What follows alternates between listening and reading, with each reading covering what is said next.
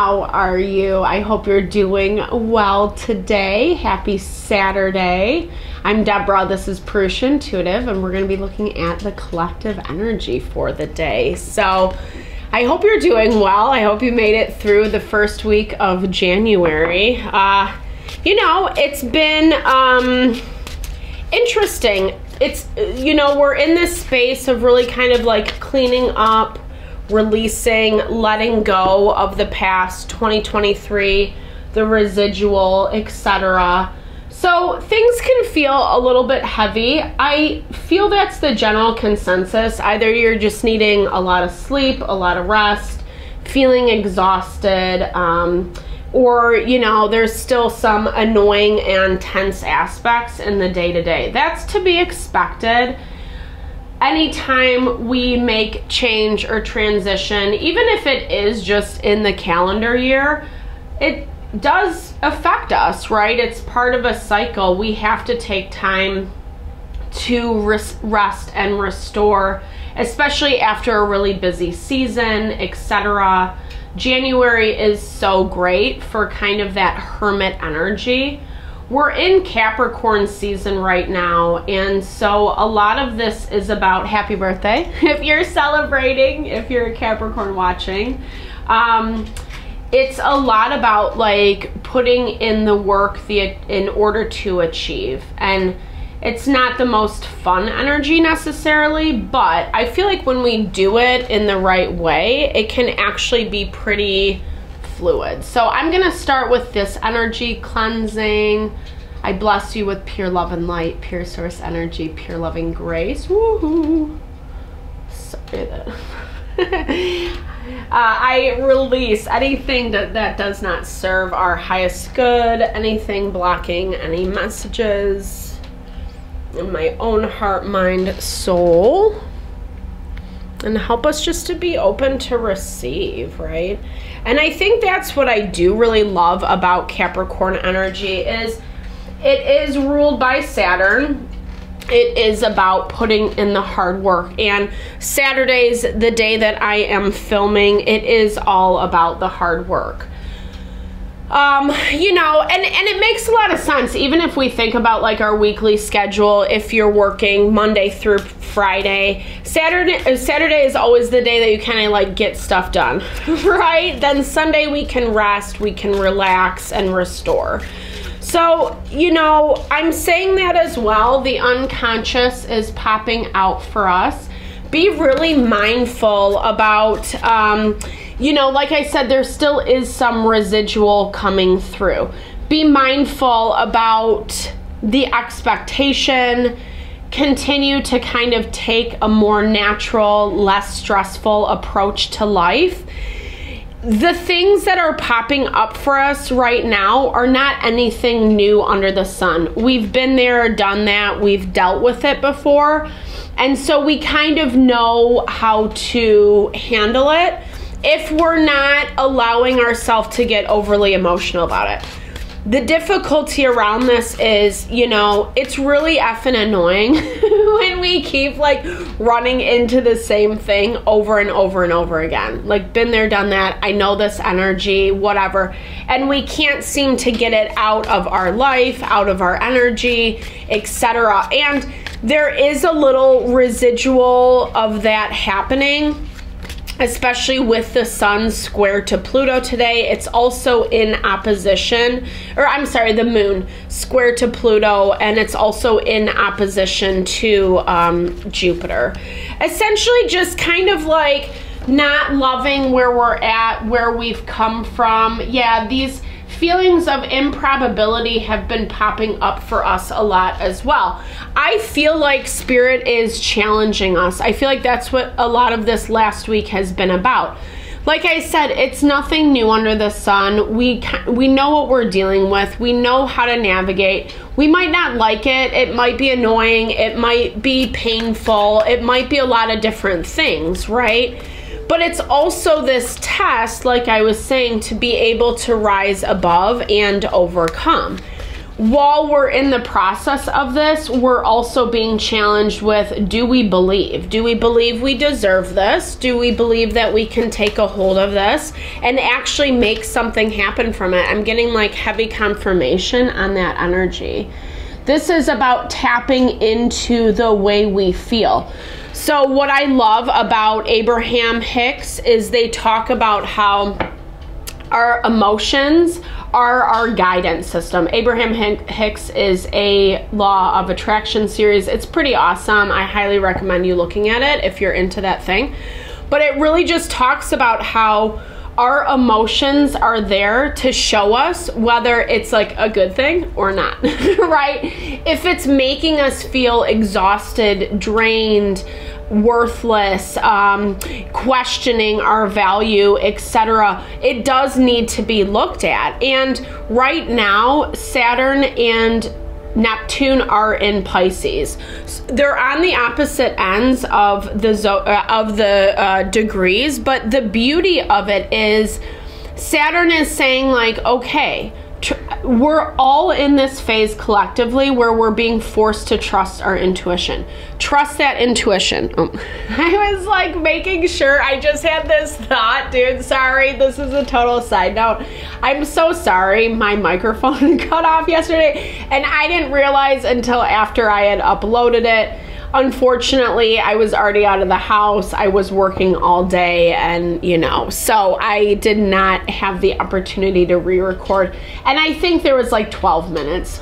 I thought I would just keep it up, but I just had this like sinking feeling that my microphone was not on, and it is. Okay, with that being said. So we're in this energy where Spirit is asking us to trust our intuition, trust our knowing, but at the same time, we're being... Sorry about that. For some reason, this message is having a hard time coming out. Okay, Neptune is forcing us to listen to our intuition, but Neptune is like the difference between what is illusion, what is lies, what is deceit, and what is actually authentically true. And we are learning to sift through those energies in our practical world. Is this person telling me the truth? Is this authentically what is happening? Or do I need to listen to my senses that something else is going on? The more we dive into that heart honoring, feeling, emotion, respecting what our emotional guidance system is telling us, the more we reawaken, the more we re-enliven. And you know, the reason we're all doing this is we want to be happy, we want to be fulfilled, we want to enjoy this life that we're living, and we're on a good path is what I like. Yes, like I said, astrologically, there's this residual just annoyance and frustration, and that just more comes from the value of things not being in their neat little packages, i.e. when we do have to grow, when we do have to like overcome certain challenges, when we can't let other people's BS, the conflict, bring us down. And the conflict, honestly, the way that Maharishi Ayurveda looks at conflict is it is the root of dynamism. So it is what helps us overcome and evolve. Because conflict is a window into looking at that something is not working for us.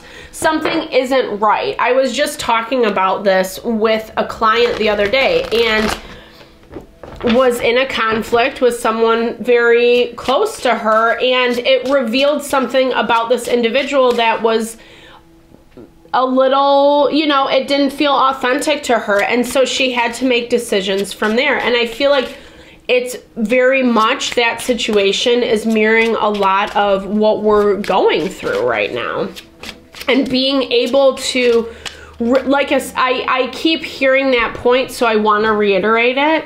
Making sure that you're scrutinizing, if you're already having red flags about someone, if there's already something that's like, this just doesn't feel right, it doesn't seem right, etc., really listen to that and be cognizant of that when you have conversations. Oftentimes People will reveal themselves pretty blatantly, you know, when we talk to them. Not like you have to do any investigation, but really what this is about is you being able to like overcome your own limitations, trusting your own self, your own instincts. We've been putting a lot of energy, emphasis into what other people are telling us to do, how we should act, how we should behave, etc. And it makes us feel like, meh, you know, like we're not going to be able to do that thing. It can be difficult when we're in this energy of transition. Six of Swords, movement from one phase to the next. What I love about that message for you is it's moving on to calmer waters. 333 is on the clock. I'm hearing this is a lot about you're making choices to engage with people, places, and things that fit for you a lot better, that honor your energy. However, you still have to go out and find this, is what I'm feeling. I feel like Spirit is preparing it for you. I don't think this is about like adding an extra thing to your plate, but I would, you know, put yourself in some new situations today or over this next week. You know, sign up for a class you're interested in taking. I don't know, experience something new, go to a new restaurant, a gallery opening, something that interests you, you know, because when we close ourselves, when we hold ourselves off, when we're reminiscing constantly about the past, or we have a bunch of distractions in place, we end up taking advantage of the opportunities that are really waiting to come in for us. And that's where we start feeling this underlying energy of improbability. And so I feel like there is this call today, okay, like really tune in, tap in, and allow that to reawaken your senses, what you're passionate about. It might mean that you have to start from ground zero, not saying that in a daunting way, but remember, Saturn is all about putting in the work. And oftentimes when we like something or we're passionate about it, in the beginning, there is legwork to do, right? But as we get into the flow, we refine, we become better, stronger, more efficient, more productive, etc. And so that's kind of where Spirit is really asking you to take a risk today. Put yourself out there. I think that there is a shift in perspective happening for you. And I don't know, it feels fine. It feels fine. Like, I think you're okay. But I think that, you know, it's kind of a little bit of a wake-up call is what I'm hearing, because there still is this reality about like things that need to change, or maybe things that need to be done a little bit better, or you need to be a little bit more honest with yourself about what you can actually take on. I feel like you are starting to see the fruits of your labor, and you might even have someone coming in today that confirms that. Maybe this is someone from the past. Maybe this is someone who kind of attaches to this feeling of worthlessness, or when you were engaging in the relationship, it was at a time that, I don't know, like, I just feel like maybe they're making you second guess yourself is what I'm hearing. So Spirit's saying, like, the more you hermit yourself, it's, I don't know, it's a slippery slope. I know we're in January, depending on where you're located, it's the colder months. It's really not, I love like being all cozy and warm in my house, right? But I feel like here's the underlying theme and message is Spirit has what you want. The Wheel of Fortune is our abundance. I feel like as soon as we put ourselves out there, and I'm going to clarify what that practically means. I think you have this really nice opportunity coming in. Excuse me. Woo. It's not, like, I think there's still some work that needs to be done with this, especially with whatever it is coming in as a knight. A knight is a really good foundation to start off on because they have some experience, they have some knowledge under their belt, but there still is growth and evolution that is coming in. And Spirit's saying, as soon as you step out, do a little bit of exploration. Number one, this is actually going to remove these feelings of second guessing yourself, second guessing your ability to actually do and make happen. And it's going to make you feel like, I don't know, really excited and really passionate. I feel like Spirit's also saying you're going to be able to like pick up people's energy intentions way easier. It goes back to what I was saying earlier. Have a conversation with someone. It reveals a lot, you know? You'll know where they are on this level of authenticity, how real they're being with you, whether they're, you know, just trying to BS you, etc. So I'm seeing this kind of like back and forth vibe where we gain some information and then we take it back in to think about it, to kind of mill over it. How can we practically bring it into our life with this Queen of Coins energy? I think there is this emphasis on, especially collectively as we're evolving, we see it even with technology. Maximum efficiency, minimum effort. There's a lot of opportunities nowadays, right? There's a lot of way to put yourself out there, be passionate about a thing, and really kind of like make money from it. And it's pretty awesome in a lot of ways. And I see that you're unfolding, you're reawakening this passionate desire within you. This doesn't feel like this is something new to you, but it feels like it's something that needed to evolve. And I think, honestly, as I'm saying that, I'm hearing that you needed this conflict in order to make that happen.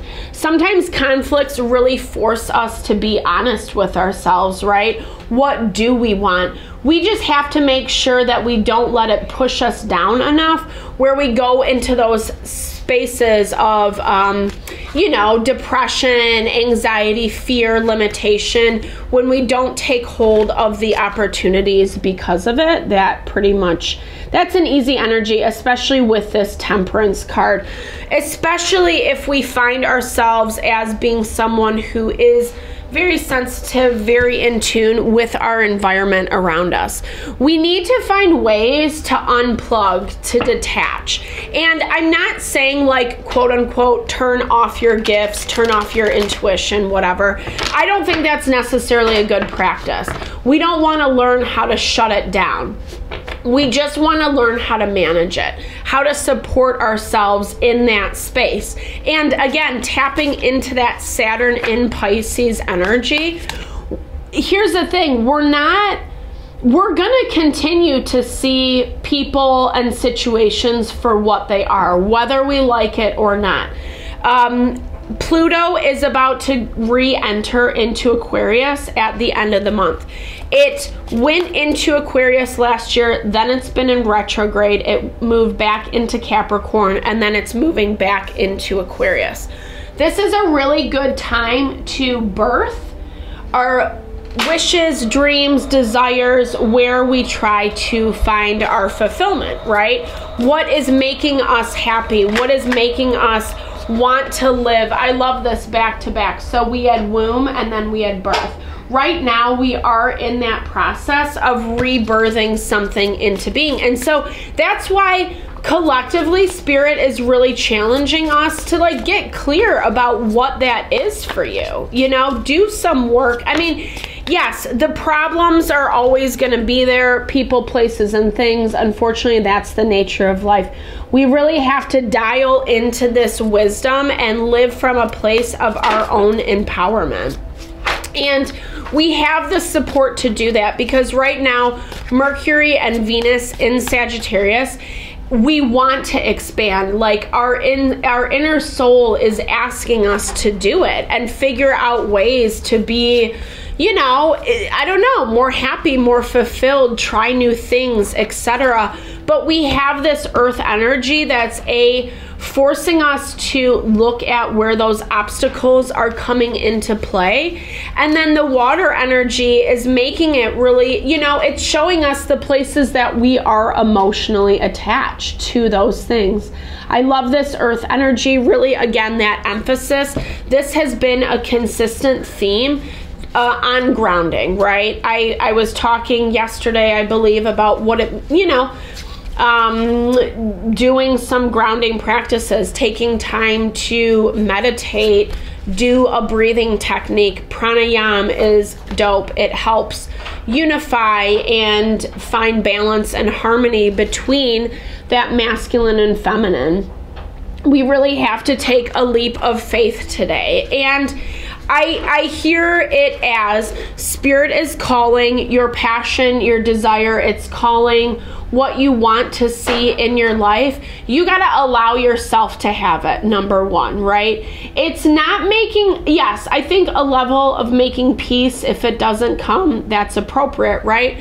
But we also don't want to buy into this belief that it's not going to come, right? Because then we end up taking the opportunities for granted, where actually, maybe, honestly, truly, it's just about like putting yourself out there a little bit, and then wham, bam, boom, you know, something happens that propels you to that next level. And that's where taking this leap of faith comes into play. Try to do something unexpected today, guys. Have a little bit of fun. You know, not all work has to be hard work, right? Like sometimes we can have a good time. It's about the journey, you know. I know that's such a cliche phrase, but it's so true. And I think what I found is like tapping into what we need to learn and understand in that moment, but knowing that's not the end goal, knowing more is going to unfold. And that's part of the excitement and the magic of life. And when we remain tuned in, grounded in with what we want, what we desire, it helps us take those chances, take those risks, take those opportunities we never thought we would, and really kind of end up in a space that is way more heart honoring for our heart, for our mind, for our soul. I think I talked about that the other day, how success can definitely feel like, oh my gosh, I never thought I would have these amazing things.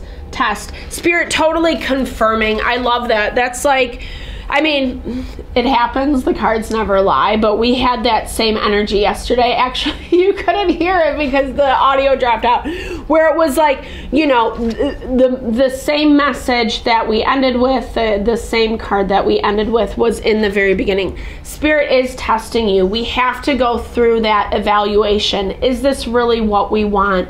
Do we have the guts, the balls to go after it? Or are we going to sit in this energy of complaining about the people, places, and things that just like aren't really honoring our heart, mind, and soul?